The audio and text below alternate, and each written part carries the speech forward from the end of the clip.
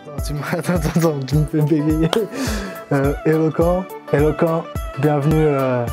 Hey. Hello Caen, c'est Maanicven et bienvenue à la maison et à casa.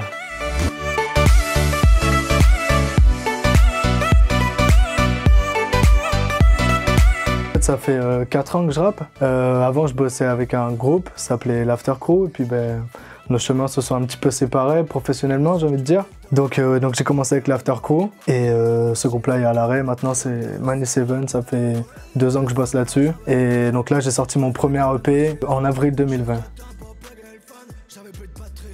En fait, dans ma jeunesse, j'ai été partagé entre le rock et le rap. J'ai eu une culture plutôt rock par mes oncles, les Rolling Stones, tout ça, je sais pas si vous voyez. Et en parallèle, avec tous mes potes, on écoutait énormément de rap.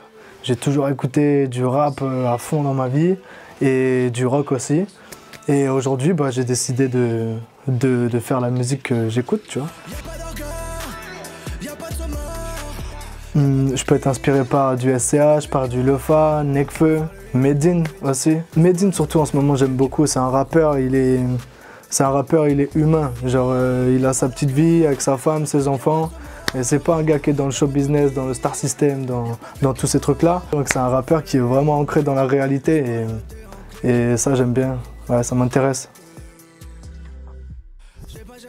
Ce sera un mélange de soul, de blues, de rock et de rap. Ce sera un mélange de tout ça. N'hésitez pas à me soutenir sur tous les réseaux. Je m'appelle Maanicven. Voilà, allez sur toutes les plateformes de stream. Streamez ça fort.